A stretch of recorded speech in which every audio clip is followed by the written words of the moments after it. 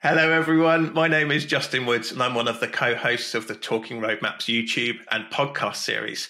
Here we get to talk to product people, expert practitioners, and industry leaders. And it's fair to say that my guest today is all three.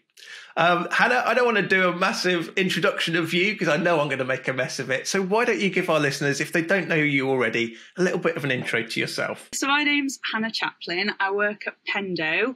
Do a few different things here. I run the Sheffield site, which is really cool. I enjoy doing that. It's a lovely place to work. I'm also a principal product marketer. So I work on Pendo for mobile, work on our feedback and road mapping products as well. And I also work really, really close with the product team here. So yeah, do a bit of all sorts. And prior to that, I ended up at Pendo because the company I started got acquired, and that was a product feedback and road mapping, which is, I guess, why we're here, because I'm a bit of a road mapping nerd. And then even further back, I've started other software businesses as well. So yeah, I've done all sorts, but always on the product side. Since I was 18, I've always done software, always on the product side. That's amazing. And it's clear to see your passion coming through for those as well. And I think once you've got them inside you, you never really lose those. So I know it's going to be a pleasure to speak with you. I almost can't wait to get started. But before I ask you the first question, to the audience out there, absolutely welcome. Please do give us a like if there's something that Hannah and I are saying as we go through today's series. If there's something that resonates with you, give it a like. If you think that something we've said really resonates deeply and maybe you can share with a colleague, that's fantastic. And also, please, if you find value in today's session, please consider subscribing. It really helps the channel to grow and reach more people as we get to speak to fab people such as Hannah. So Hannah, I'm going to ask you the first question, which is really kind of straight in there, which is, in your mind, what's the purpose of a roadmap? Ooh, communication would be the one word, 100%. So I've always felt like a product roadmap is about keeping people aligned and like excited about where you're going. I think like where we're at with software, like software industry in particular, is like our customers like want to know where you're taking the product. And I see more and more that when people are choosing software for their business, one thing they're really interested in is like, is my voice heard? Do I feel good about where the product's going? And I think a roadmap is a really nice way to do that. What do you think? I want to know what you think. I think it's difficult not to be biased from a lot of previous conversations as well. But for me, and I love that question back to me as well, I think it's a communication and an alignment tool. And I think also in a world where we have things like OKRs and objectives and goals, I feel that it provides some story and some narrative. I find that the key results and the objectives can often be very clear. But I don't know if they necessarily talk about a journey and whether they're as motivational. I think using those two together, I think would be my answer there. That's a good call out, because the way I like to run things is we've got like different types of roadmap, all that are like slightly different flavors. So we do have that internal roadmap that's more about alignment. So we have like top level items that are about like the business strategy and the OKRs. And it's like, here's, like the swim lane thing. It's like, this is the initiative. Here's all the things that are building towards it to help like tell that story internally.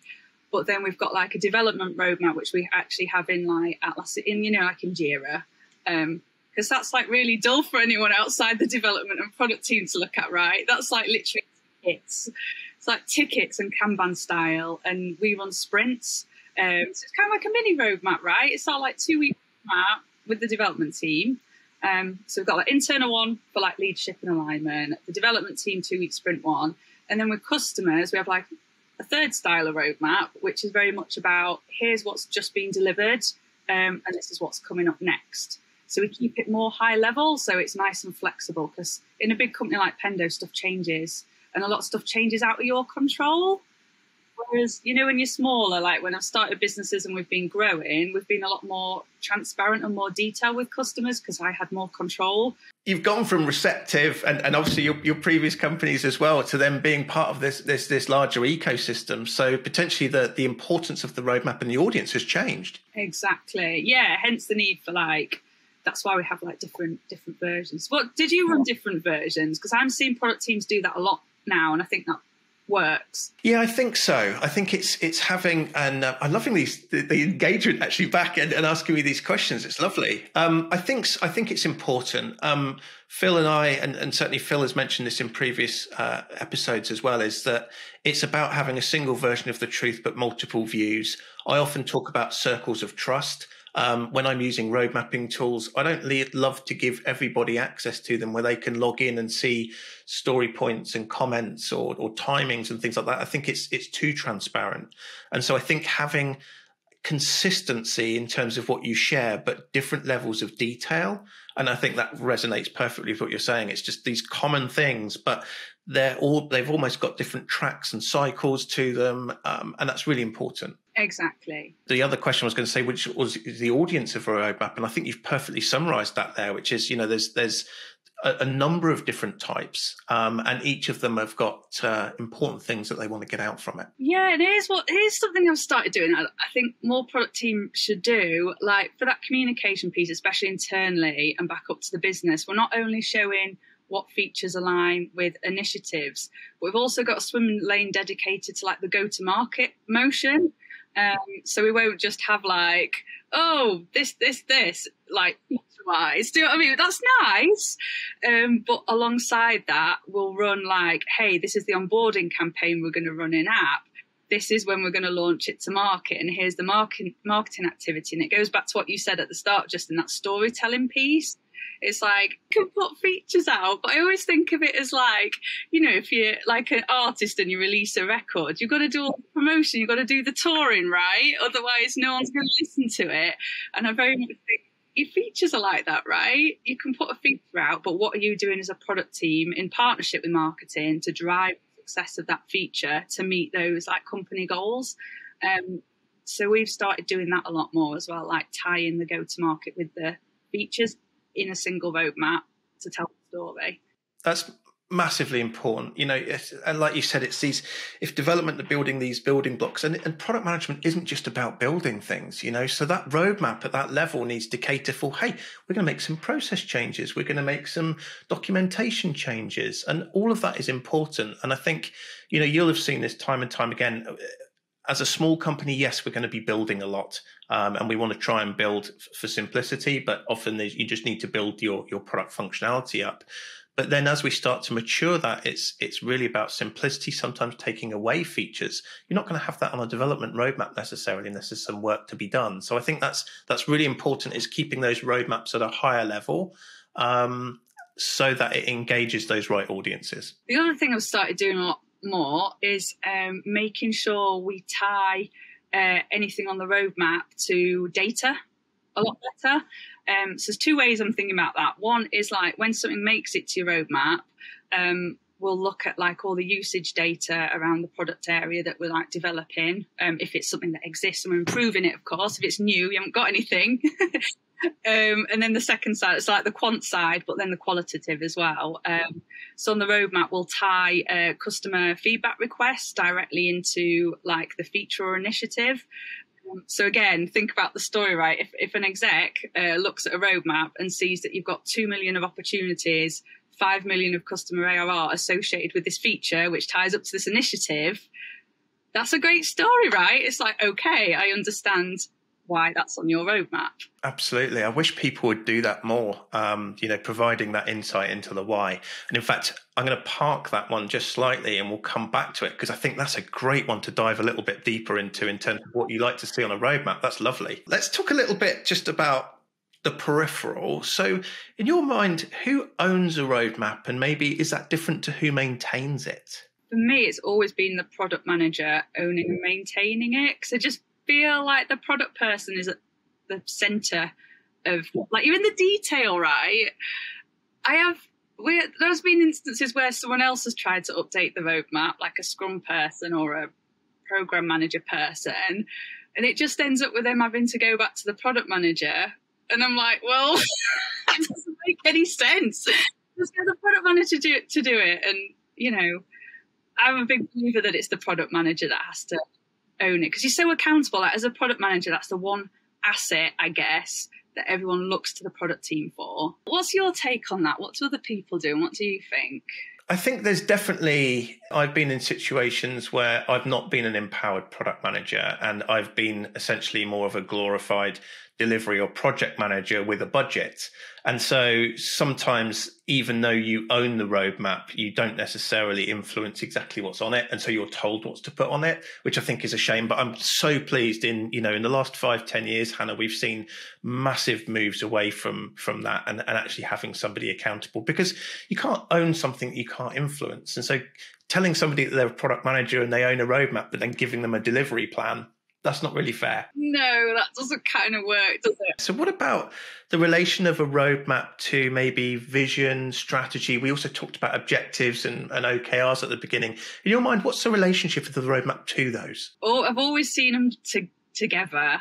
And I think that comes from starting companies. You have to, just in my own head, I've always understood what we're doing and why. And then obviously your product development has to line up to that. So I think every product team needs to think about which part of the business strategy, each feature is kind of having an impact on. So I kind of see product management, you've got to please, you've got to add value for customers, but you've got to ultimately add value to the business as well. And it's a little bit, it's a balance that, right, sometimes. So yeah, they're so tied together. I can't even, I'm struggling to comprehend them not being a thing because I've never thought about them any other way. And I love that. I think they're intrinsically linked. And I've heard somebody else mention that they are part of a constellation of other documents or artifacts that come together and support it. It's in the middle. Phil often says that it's and describes it as a bridge between strategy and execution, and I agree with that as well. I think it's often misunderstood, roadmaps, so we can maybe talk about that a bit later. But I think they're really important as a storytelling. I don't think they're the be all and end all. I've seen many people trip themselves up with roadmaps, creating a well-meaning 12-month delivery plan and then being surprised. So I think there's a lot of misinformation out there. But I totally agree with you. I can't imagine a world without roadmaps, because but it's just one small part that describes and fits in with other systems. Yeah, that's a good way to think of it.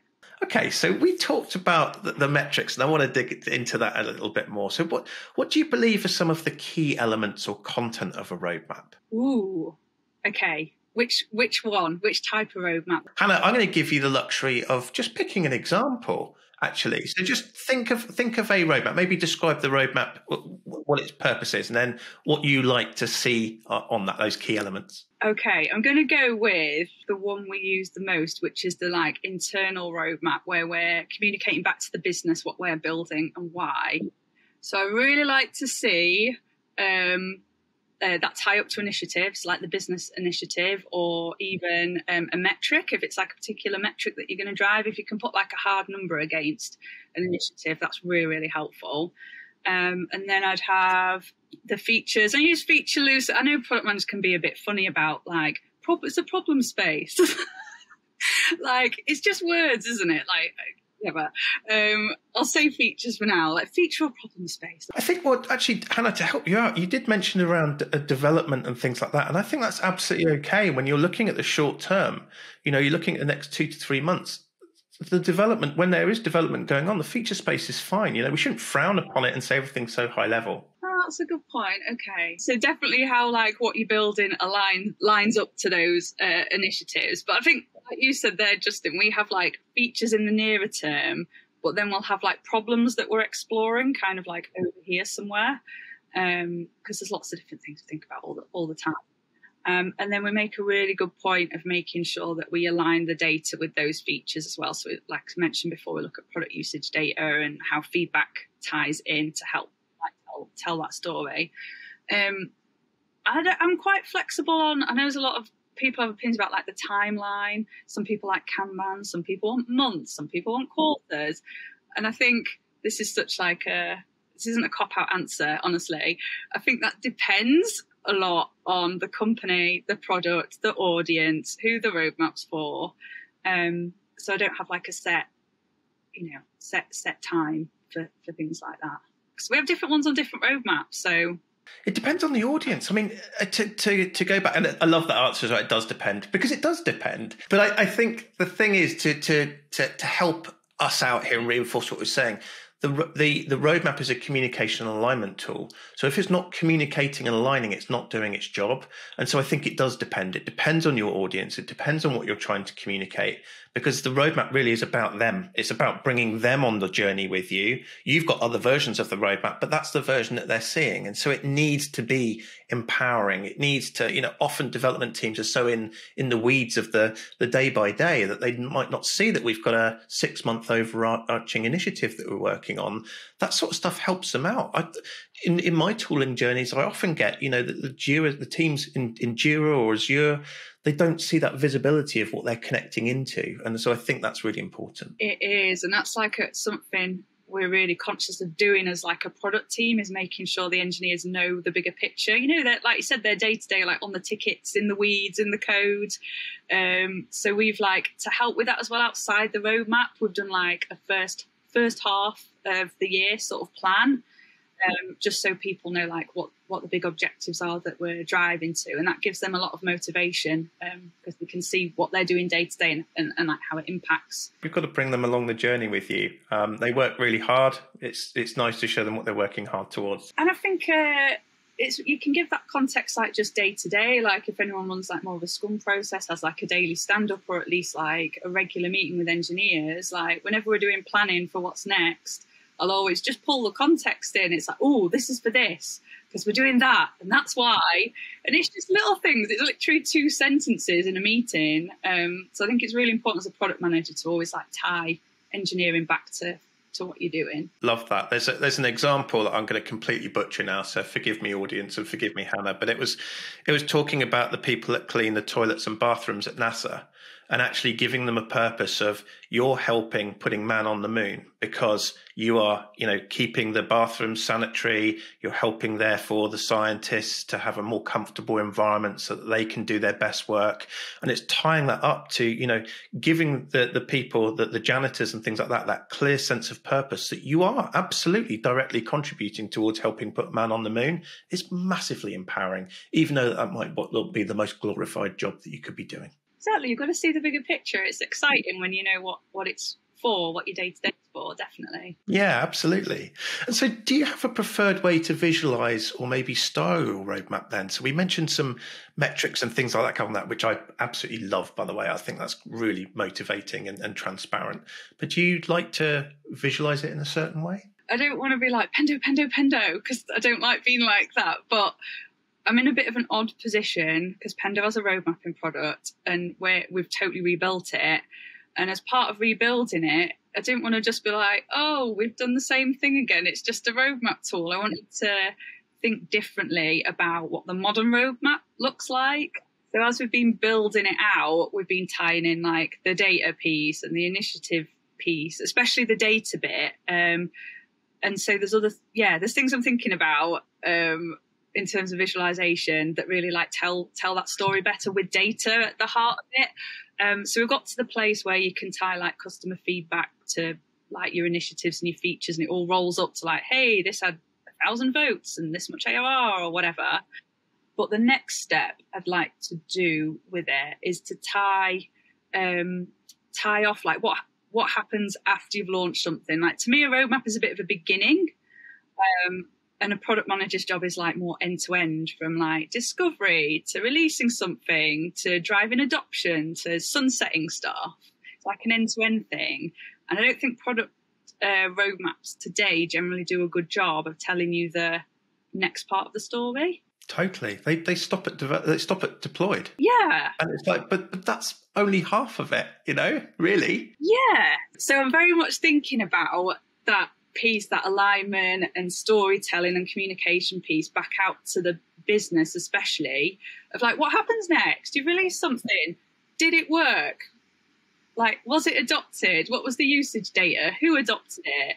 So I'm starting to think about building that out next in our road mapping tool, so that you can tie the launch to how it was used, who it was used to, drive adoption metrics. So again, you can close the loop with the business and be like, hey, we invested in this to drive this initiative. This was the ROI, and just closing the loop properly in a roadmap. And that's where I see roadmaps going. It's like more data driven, more storytelling, and also closing the loop better. I think you mentioned it as a phrase that I've heard as well around modern road mapping. It needs to happen. We need to evolve from that. And I think, pushing forwards as to what road mapping may look like in the future, how we might have better definitions about what it's for and what it's not for, how to use it well, how to avoid using it, which of course is everything that this channel is about. And we need people like yourselves, with this experience as an entrepreneur and as a product leader, to really be curious and think about these things and go, well, what works well? And it might be that we end up moving on to a completely different type of tool as well. That's completely fine. I think roadmap has such negative connotations sometimes because it just, you look it up on Google and see what it looks like, and it looks like lots of different things that have got people into trouble in the past. I think we either need a better definition or we need to change its name. And I don't think we're ever going to change its name. So we need to be able to help people to work out what it should be. That resonated with you, didn't it? I was just thinking, what would you call it? I was like, ooh. It might be a landscape, because if you think about ourselves as, product explorers, right? We know some stuff and we don't know other things. So why say that we've got a roadmap knowing we know how to get there? Yeah. Oh, I like that. Yeah, it's a good way of thinking of it. Yeah, so maybe that's what we need. I'm not sure, but to have people like yourself developing these things at Pendo, being curious, stepping into the shoes of product managers, which is obviously something that's impossible for you to step out of, really. We're really grateful. So I'm excited to see innovations in this space. Yeah, me too. I just thought another one. Can I tell you about another one? Of course you can. The other thing I like to do with roadmaps on the customer, more on the customer facing side, I'd like to make roadmaps more interactive for customers. Because like I said at the beginning, like more and more customers want to know where you're going as a company. It gives them confidence. And that helps things like managing customer feedback. Like if they're submitting feedback to you, because you're not necessarily responding, you're not necessarily going to respond to every customer request that you get. But if customers can see where you're heading, that's really important to them. They can be like, oh, okay, they're not working on my thing this week or this month, but I really like the direction this product's going in. This is really cool. So making the roadmap more interactive, things like just allowing customers to see, what's in discovery, for example, and being able to add like a comment or a vote or raise the hand to be part of like a customer panel or a testing group, like getting the customer involved really early on to help you make better product decisions and help them like influence as well. I love that. I can see why you set up Receptive, Hannah. It doesn't have to be us and them. It should, some of the best companies out there is doing it together. You don't just get what you're given. Let's go and work on some stuff together. And I think that's a lovely way of working. Your customers can be some of your greatest learning points. They can be some of your greatest advocates. Why not invite them along that journey or them be so bold as to assume that they know what they want? At the end of the day, they're the reason you've got a job, right? And they're the reason the company's there, because they're paying you for a service. So I've always thought the customer is like so important, and I've never felt that meant I have to build everything a customer's asking for, because that's not right either. But you've got to consult with them, tell them what you're thinking of building, get their buy-in early on. Otherwise, you just end up building a mess. If you always did what your customer wanted, you might deviate away from what is truly important to your company. Exactly. So I think there's an opportunity there for product managers to have an opinion on what you're building, why, and align that with the company strategy and goals, whatever.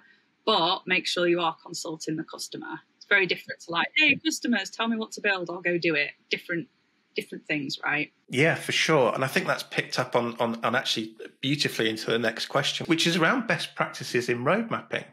And so I think that's a great way. Bring customers, and it doesn't have to be your paying customers. Your customers can be your stakeholders internally. Bring them along that journey is a great best practice. Is there another best practice that you might add to that, though? Think about your audience. So a lot of this we've covered, but this is a good summary point. I like it.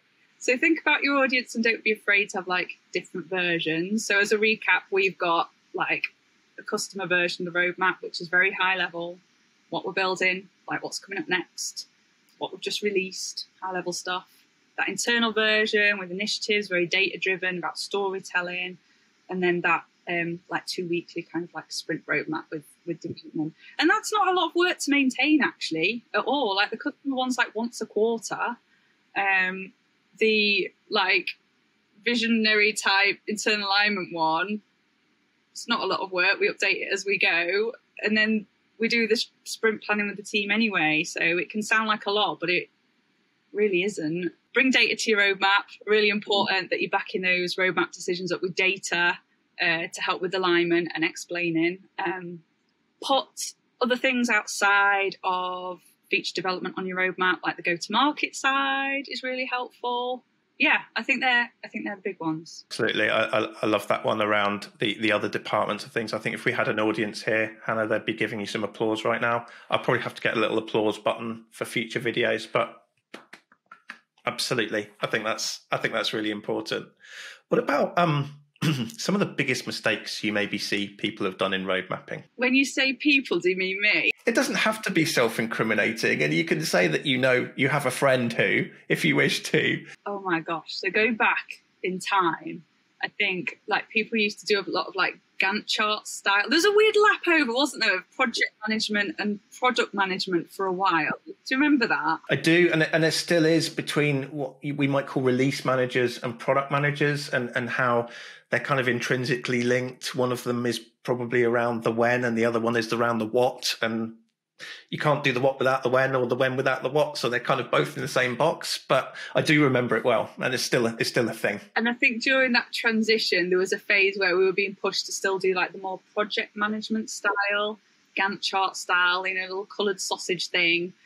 And after a while, especially when SaaS became a thing, that just didn't work. So I'd be very conscious of like timings and things, and making sure you're not putting like hard dates where you don't need them and all that sort of thing. I've seen that go wrong a lot of the time. What other stuff? Oh, touching a bit again on, the customer feedback side. This tripped me up in my first SaaS business where we'd landed like a huge customer. And we were like, yay, an enterprise customer, yay. It's dead exciting. And really, looking back, that product was more for like small and medium-sized businesses, but we started like building more and more bespoke stuff for this like big whale customer. That's not a good thing to do, everybody. That made me sad. Because you end up building all this bespoke stuff, and it's like, well, this isn't a SaaS product. We're just a software house or something. I've seen other people do that, and I'm very conscious of it now. If we've got a big customer asking for stuff, I'll like have a think and be like, oh, does this align with what other customers are asking for? Does it align with what the target customer needs? Does it align with what the business wants us to do? And I've got a lot more comfortable at like pushing back on those things and saying no. But that's a bit of a hard lesson, isn't it? Like saying no, especially to big customers. It's massively difficult. It reminds me of, so many things that I could bring in here, but Daniel Elizalde talking about the B2B innovators map, and that your roadmap should maybe be your first 10 customers before you can even think about product market fit and what you're trying to do there. So I think there has to be a level of tailoring, but with SaaS, you need to account for the many and build for the many. And so it's tempting to go down that route, but it depends, right? There's a balance. You have to get some revenue in, and so building what people need is important. But maybe it could also be around Teresa Torres's thing, which is the opportunity solutions tree. If your customers are coming to you with some solutions of what they want to build, maybe it's teasing behind that and looking at the wider opportunity that may actually be needed by others. Yeah, so like that's a good point. Like the second time round I had that situation in a different business, it was very much about, okay, which, does this align? What can we build here? Or how can we create something that more people can use that also solves your use case? So I was like thinking about it a little bit differently. I think one of the biggest ones that have tripped me up. What's the? I need to ask this now. What's the one thing that you've done where you were like, oh, I've learned from that? I'll tell you. This is. I think hopefully the audience can relate and you can relate. But I think the first one was my first product management. In fact, it was my second product management job. The first one was when I was at Dell and looked after the basket pages for ecom. I was kind of largely given the roadmap because I was more of regional extensions of a global code base. But I think when I went into this other company and it was a bit more carte blanche, I think I sat in a room in isolation and created much more of a long-reaching, roadmap on my own. And because I just thought I know best, so I'm going to create it on my own. And I think that was the biggest mistake. It's not that you don't run it past other people as well, but I just made some fundamental mistakes of just doing it in isolation, making it too specific and making it too long term, because I didn't really understand what a roadmap was properly at that time. It's funny you said making it too long term. I think my tendency is being the other way. I'll be like, oh, it'll be fine. I just feel like, oh, we'll work it out. It's fine. We don't need to plan that far ahead. So I'm like always the person pushing against like longer term. But I think the key word you've said a few times is like it depends and balance as well. Well, when you're a founder, the roadmap can be in your head. You know, I'm running Roadmap Heroes at the moment. You've been a serial entrepreneur and created different companies in the past, and so you know when you're just on your own at those times, your roadmap is, or your ability to do your analysis on what's right or wrong to build is in your head, because you're doing all of that linkage on what aligns to strategy and just that gut feeling. Whereas as you start to expand, that doesn't become the case. No, you're quite right. And there's like, I think when you're early stage, you're in a very, very special and different position, because like thinking about when I was starting companies, you're doing product, you're doing marketing, you're doing content, you're doing all of the sales, you're supporting the customers. So really you're connected to absolutely everything. So the roadmap is obvious. It's like laughably obvious because you're in the middle of it every day. But then your company lands, you've got 500 sellers, you've got 600 CS people, and you've got like a board, and all of that information you used to be so close to is suddenly you have to work harder to get it. It's just different, right? It is, and I think that goes back to what we were saying about the communication. The alignment is really when you're in a smaller team or on your own, that's in your head. So the alignment is obvious; it's intrinsic to what you're doing. But when you are working with other teams, the roadmap is your explicit representation of that, and so that's why it does that communication alignment. So, what about any bad practices or anti-patterns you may see? Planning too far ahead is a big one for me. Definitely. Like planning too far ahead, nightmare. I think the other thing you've got to be careful of, again, for bigger companies as well, along with that planning too far ahead, is like communicating things too early on. I've learned we have to be really careful about communicating to our customer facing teams closer to when something's shipping, rather than in the olden days, it was a bit more further out. So I think, announcing stuff to customers and customer-facing teams too early, that's not helpful either. I see people doing that a lot. Yeah, in your best endeavours of being transparent, you're maybe changing it too often, or you're just, it's that confidence level, I think, and it's just there's the right time to share something, and it needs to have a certain level of maturity or stability or confidence before you're ready to do it. And so too early can be a problem, and too late maybe can be a problem too. You pitch it right, haven't you? You can give the longer term strategy and stuff without being like, we're going to do this next week. Exactly. And do you have a pet hate on the roadmap, something you just really don't want to see on there?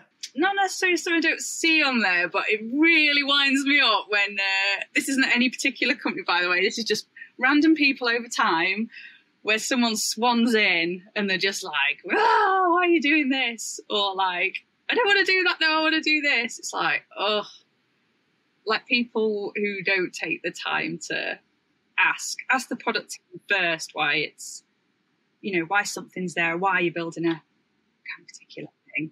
So I always like, if I'm looking at a roadmap or something, I always come from a place of, okay, this is on there for a reason. I'm going to go and like dig a little bit and learn about why and have a discussion, rather than what's this doing?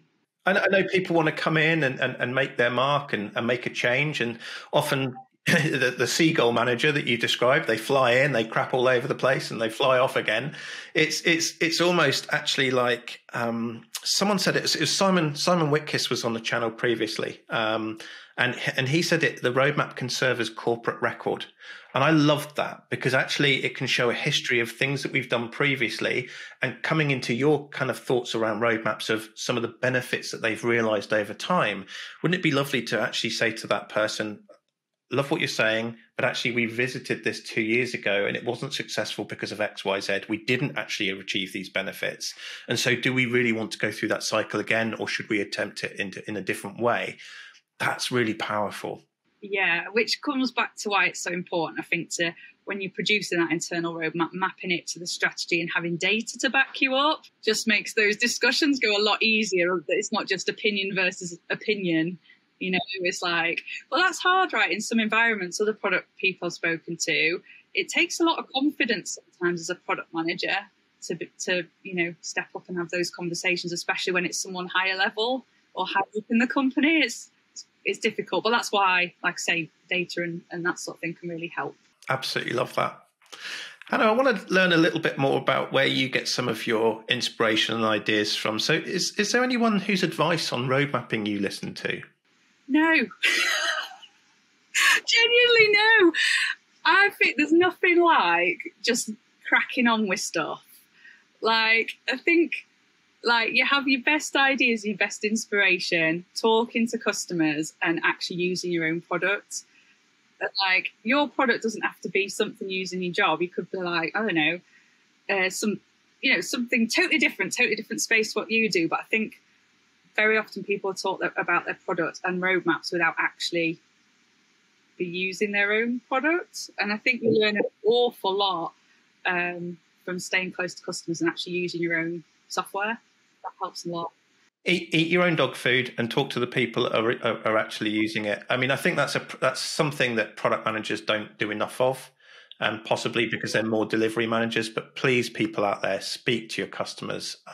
That's the most important thing, because they're the people that are keeping your company going, paying your wages, and they're the people that you need to keep happy. Yeah, and I think the thing I see a lot in a similar vein is, like, people will talk all day long about, they'll sit on meetings designing a feature or whatever. I think it's really important, just get your screen up, get the product, and, like, just show people or get people to go away and, like, click about in it themselves. And again, it really brings it home. And I think that's what drives the inspiration when you're close to customers, when you're using it, when you're taking everything back to the actual product. That's where the inspiration comes from, I think. Absolutely. Yeah, I love that.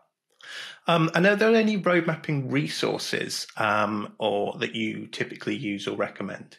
Again, it's probably just the product people around me. Like, we talk about stuff, like, we figure out what the business needs, what our customers need, and we react to that rather than looking outside.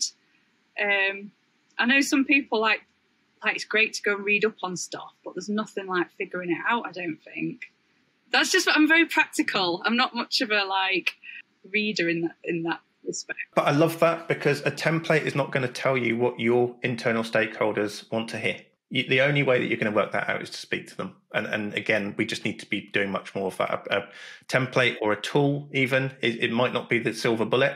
It might help you to expedite a process, but really you need to go and have those conversations. Yeah, and I think every set of customers, every product, every business is different, and what's right for your roadmap is probably wrong for someone else, you know? So I think being conscious of who you need to work with day to day and reacting to that rather than what you've read or what's on the internet I think that's a really cool way to work.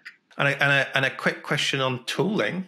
So it could be interesting to hear your thoughts on this, but do you have a particular tool that you like to use or would recommend? Well, this is like I said earlier, this is a bit horrible because we just use Pendo, right? We use our own road mapping tool, which obviously we're developing, and we make sure all the other product managers are using it as well. And we're in a very special position that we were able to do that at Pendo.